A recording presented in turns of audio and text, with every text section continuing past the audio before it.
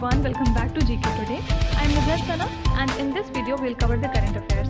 Before we move ahead, let me inform you that these questions are part of our daily 20 MCQ series 2022 in the GK Today's Android application. So if you are looking for the text version of these questions and their explanations along with the interactive quiz, you may consider joining our daily 20 MCQ series in the GK Today Android application. In this course in app, you get daily 20 MCQs, a fortnightly quiz, a monthly revision document, and also category-wise revision e-books that are optimized for reading on mobile. You are also able to access all archives of questions from January 2020 onwards. And let me tell you one more thing. If you want the Hindi version of this session, you can refer to our former channel named as GK Today. The link has been given in the description box from where you can reach to. So without taking much of your time, let's get started. Good morning everyone. Welcome back to GK Today. And today we'll be discussing most important MCQs for 17th and 18th of July 2022. Let's start. What is the rate of retail inflation recorded in India in the month of June 2022?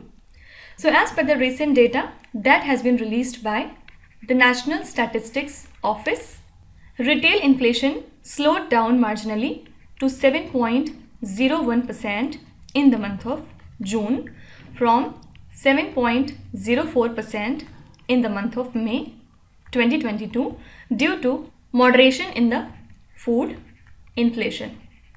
Okay.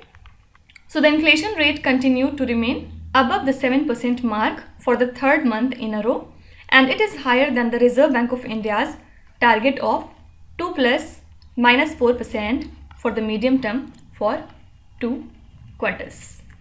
Okay, so correct answer would be 7.01%. Coming to the question slide, which institution releases the Index of Industrial Production Output data? So National Statistical Office, which works under Ministry of Statistics and Program Implementation, releases the Index of Industrial Production Growth data. And the IIP growth rose to 19.6% in the month of May as against 7.1% in the month of April. And the manufacturing sector's output grew by 20.6% in the month of May this year, while the mining output rose to 10.9% and the power generation increased by 23.5%. Not very relevant. Only thing you have to remember is this output data is released by National Statistical Office. Which institution released the Cost of Living Crisis in the Developing Countries report? So United Nations Development Program released this particular report, and it shows that inflation will have only negligible impact on poverty in India. So as per the report, targeted transfers help the poorer household to cope with the price rise, and in India, targeted and time-bound transfers of food and cash were given to the vulnerable section. Okay, under which scheme? So food was provided under Pradhan Mantri Garib Kalyan Ann Yojana and cash was given under Pradhan Mantri Garib Kalyan Yojana. Okay. Which institution introduced the mechanism to facilitate international trade in rupees? This is Reserve Bank of India. It will basically help in trade with the countries under global sanctions, and also it may add strength to rupees in the forex trade. Okay. Which of the following financial institutions collaborated with the World Line to develop POS payment? What is POS? It is point of sale. Actually, it is a kind of technology used by the retailers whenever a buyer pays a certain amount online or offline to purchase some kind of goods and services. Okay. So Bajaj Finance has partnered with Worldline to develop the POS payment. Which payments institution has collaborated with Go Digit General Insurance Limited to offer the shop insurance to small and medium-sized businesses? This is Fino Payments Bank. Okay. Next question. Which is the venue of the National Conference of State Agriculture and Horticulture Ministers. So 2 days National Conference of State Agriculture and Horticulture Ministers was inaugurated in Bengaluru in the state of Karnataka. And Union Agriculture Minister Narendra Singh Tomar launched the platform of platforms under E-NAM, and this conference is organized by the Department of Agriculture and Farmers Welfare. Why? To commemorate Azadi Ka Amrit Mahotsav. Okay. Coming to the question slide, which city recently hosted the India Energy Transition Summit? So Minister for Power, Mr. R.K. Singh, who is also our Minister for New and Renewable Energy, addressed this particular summit in New Delhi. And here he said that India is leading in energy transition and also it is fastest growing renewable energy capacity in the world. So he affirmed that India can achieve 700 gigawatt of renewable energy by the year 2030 if we manage to achieve the vision of green hydrogen, green ammonia and electric vehicles. Okay.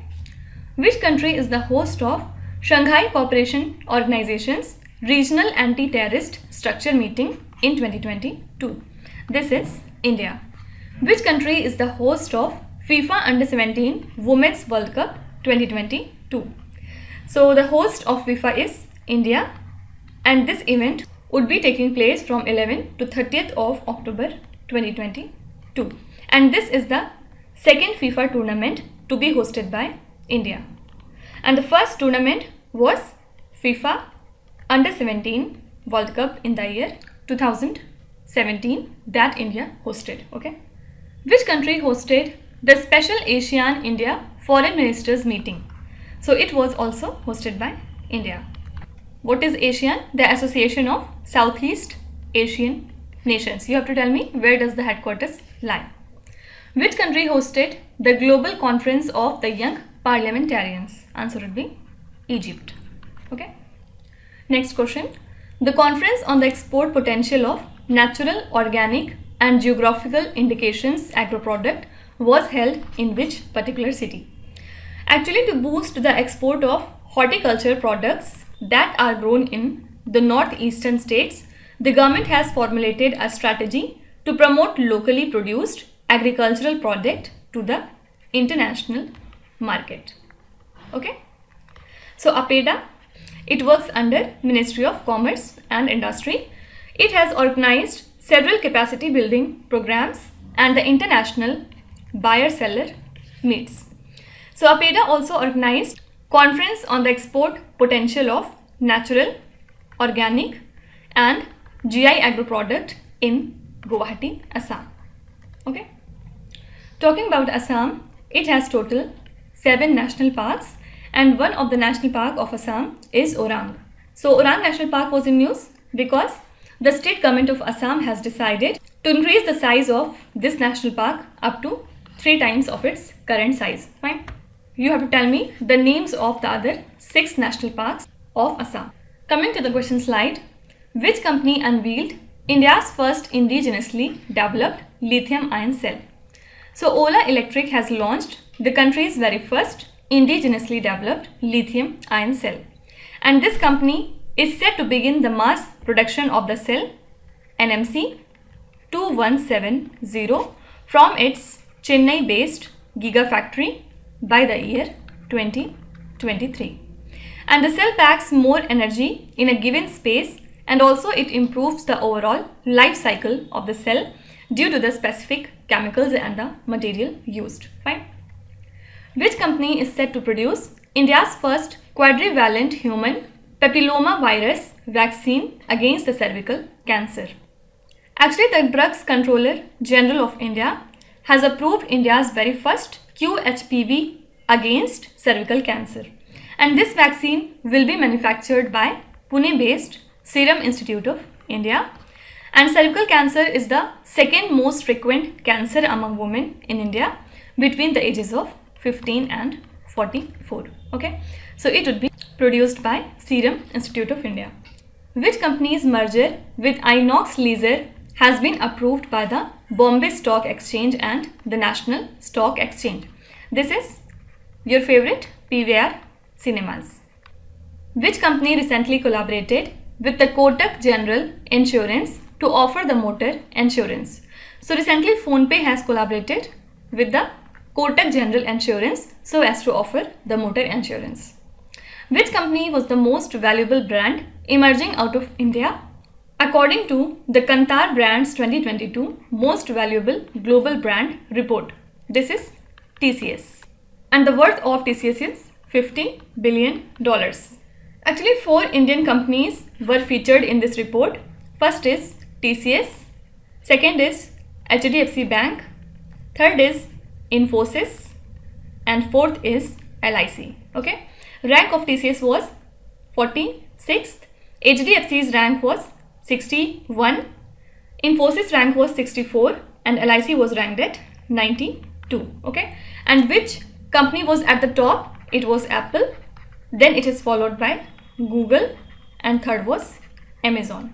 Okay, so these were the top 3 most valuable brands according to this report. Okay, next question. Directorate General of Foreign Trade introduced PIMS recently. What is the expansion of PIMS? So full form is Paper Import Monitoring System, and DG AFTI has amended the import policy of major paper product from free to free subject to compulsory registration under the PIMS. So this system shall come into effect from 1st of October 2022, and as per it, an importer will be required to obtain an automatic registration number through online system. Fine. Let's see some of the important questions. Which bank subsidiary partnered with the Ministry of External Affairs to set up a trilateral development corporation fund? So SBI Cap Ventures Limited, which is a subsidiary of the State Bank of India, has signed a memorandum of understanding with the Ministry of External Affairs for establishing this TDC fund.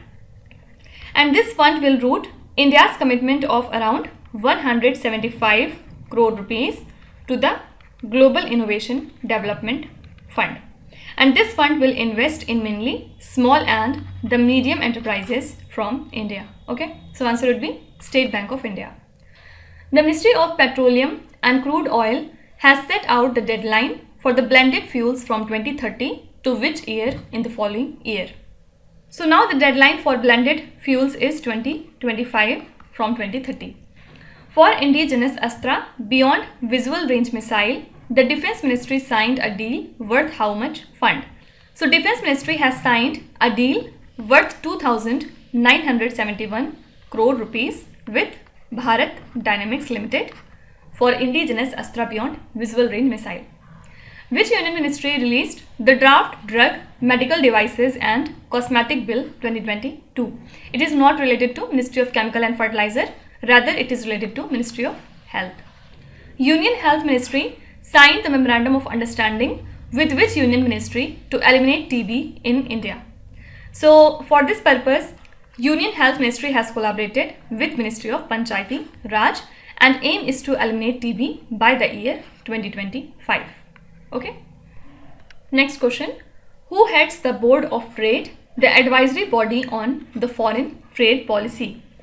So Board of Trade, which is the advisory body on foreign trade policy, is headed by the Commerce and Industry Minister, and it includes the participants from the states, union territories and senior officials from the public and the private sectors. So government has nominated 29 non-official members from the different sectors including large and small enterprises on the Board of Trade. Fine. Let's see some of the important states that were in news. Which state or union territory launched the Sahbhagita scheme to reward the residential welfare associations for property tax compliance? So New Delhi has announced significant changes in the property tax policy of the Municipal Corporation of Delhi after its unification. And also Delhi launched Sahbhagita scheme to reward the residential welfare associations for property tax collection and waste management system. Fine. Union Textiles Minister inaugurated the new campus of the National Institute of Fashion Technology in which particular state? So Union Textiles Minister Piyush Goyal inaugurated the new campus of the National Institute of Fashion Technology at Panchkula in the state of Haryana. And this campus was inaugurated in the presence of Haryana Chief Minister Manohar Lal Khattar, and as per the policy, 20% of seats in the institute will be reserved for the domiciles of Haryana. Okay. Prime Minister Narendra Modi unveiled the centenary memorial pillar of which state assembled recently, July 2022. This is Bihar state, which is the first state to implement center's new education policy at pre-primary level. So Uttarakhand became the first state in the country to initiate the process of implementing the center's new education policy.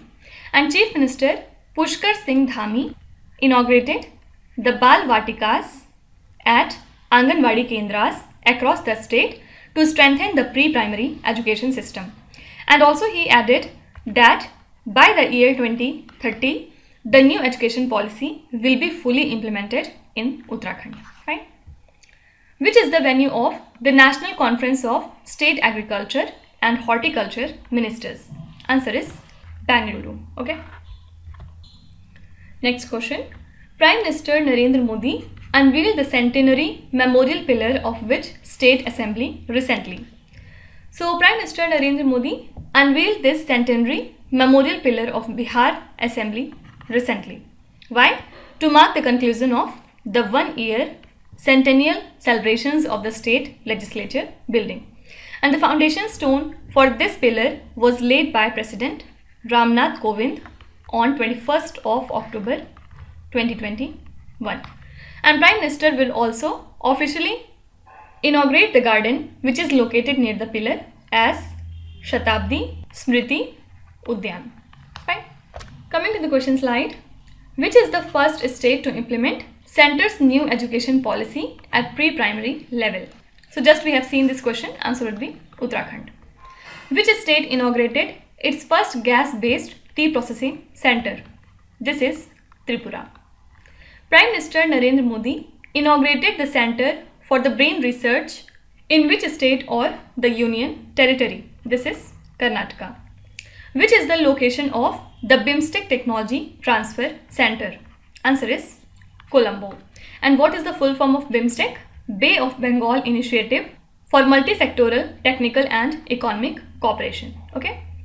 So actually it consists of total 7 countries, 5 from South Asia, which are these: Bangladesh, Bhutan, India, Nepal and Sri Lanka. And 2 are Southeast Asian nations, which are these: Myanmar and Thailand. Right. Which location has the National Institute of Electronics and IT Center has been inaugurated by the Union Cabinet Minister Ashwini Vaishnaw? So it has been inaugurated in Leh. Next question. Arjun Babutta, Mehuli Ghosh and Tushar Mane, who recently won the gold medals for India, play which sports? So India's Arjun Babutta won his first International Shooting Sport Federation World Cup state gold by beating the Tokyo Olympic silver medalist Lucas from USA. And this championship is being held in Korea. And Mehuli Ghosh and Tushar Mane have won the 10 meters air rifle mixed team gold at this World Cup. Okay, so all of them are related to shooting. Now let's see some of the important sports related current affairs. Which sports person won the Malaysia Masters badminton title 2022? It has been recently won by Shiko Ora Wardoyo. Okay, she is from the country Indonesia, and she has won this title by defeating Angus Ng Ka Long, who is from Hong Kong. Okay, Alfia Pathan and Gitika, who were seen in the news recently, are associated with which sport? So recently they have won the gold medal in the Alorda Cup in Kazakhstan's capital Nur Sultan. So they are related to boxing. Fine. And don't forget that at the same event, Kalaivani Srinivasan and Jamuna Boro have won the silver medals. Okay. Matt Fitzpatrick, who was seen in the news recently, is associated with which sport? So he is related to golf. Sports Authority of India has opened its first ever set of squash court in which state? So the first ever set of squash court would be set up in New Delhi. Delhi Election Commission has named which sports person as the state icon? This is Yash Dhul. Okay. Next question. Which is the first non-English language series to be nominated for the best drama at the Emmy Awards? So nominations for the 74th Primetime Emmy Awards were announced recently, and it is a major American award for performing arts and entertainment. So Succession got the highest nominations at 25, and South Korean survival drama Squid Game bagged 14 nominations, and also it became the first non-English language series to be nominated for the best drama at the Emmy Awards. Right? Let's see some of the important awards and honors. Japan government has awarded Supreme Order of Chrysanthemum to which personality? So they have awarded this to Shinzo Abe. Who among the following has received the Times Business Award for the year 2022? It was awarded in the category of Eastern India's leading ready-to-eat brand. This is Rashmi Sahu. Who among the following has been awarded the Whiteley Gold Award 2022 for his work done on red pandas? This is Sonam Lama. And don't forget that the red pandas are in the endangered category in the IUCN list. Dr. Rajendra Prasad Memorial Award, which was recently announced, is associated with which field? It is related to public administration, and it has been announced by Science and Technology Minister Jitendra Singh recently. Which Indian has been awarded the Ayurveda Ratna Award by the UK Parliament? This award has been presented to Tanuja Nisari, who is the director of All India Institute of Ayurveda. Okay. Next question. Kharchi is a traditional festival celebrated in which state or the Union Territory? So it is a 1 week long traditional festival in which prayer to 14 gods and the goddesses is offered. And this festival began in presence of thousands of devotees from across the country at Tripura. So it started with the bathing procession of the deities at river Hora. Right? Coming to the question slide. In order to boost mango export, the APEDA recently launched an 8-day mango festival in which country? So we have organized this mango festival in collaboration with Bahrain. Which state or the Union Territory announced to conduct a government-backed shopping festival in 2023? This is New Delhi. Unmesh is an international literary festival organized at which state or the Union Territory? So Unmesh is a literary festival from the state Himachal Pradesh. Kheer Bhavani Mela is a festival celebrated in which Indian state or the Union Territory? It is a festival from Jammu and Kashmir. Baiko festival is predominantly celebrated in which Indian state? This is a festival from the state of Assam. Also don't forget that India's very first Lavender Festival has been recently organized by Jammu and Kashmir. Okay. Now let's start with today's quiz. Here on the slide you can see 5 questions which have been taken from the past 2-3 days current affairs. Pause the video and try to solve each of these questions, and at the end of the lecture do not forget to share your scores in the comment section. So please be honest and do not cheat with yourself. So that's it for today. I hope you have liked the session. These were the important news and events from today, and we will meet again tomorrow with some more important current affairs. Till then, stay tuned. Thank you so much for watching, and please do not forget to subscribe to GK Today. With this, Meenuzat Sana signing off.